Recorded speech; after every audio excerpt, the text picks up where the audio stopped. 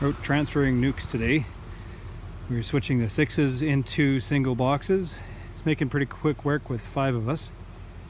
The place is a disaster, but we just simply transfer the bees into the single box and then throw the Nucs aside. We'll come back and clean up the mess after. So what we've got going here, we have to try to manage our drift best we can. So we try to put the pallet in front of the 2 entrances. So this one goes into this box and that one into this box. And then I have my entrances on the other side. So then the entrances match up. So when the bees fly back, they'll fly hopefully back into the new hive body we put them in. This is trying to help avoid drift, because I'll show you what's going on the other side of the yard.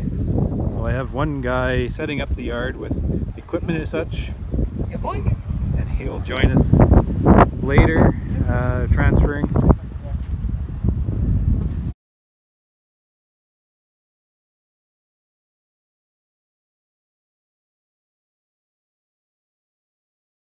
And what you can see here is the bees are coming back. They're drifting funny, so they're likely going to be drifting to the one side of the Nucs. We're doing the best we can to manage this. These hives are drifting in properly. Those are drifting in properly.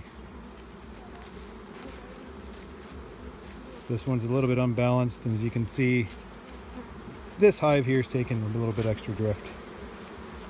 So they surely will sort themselves out. These ones have found their place all right.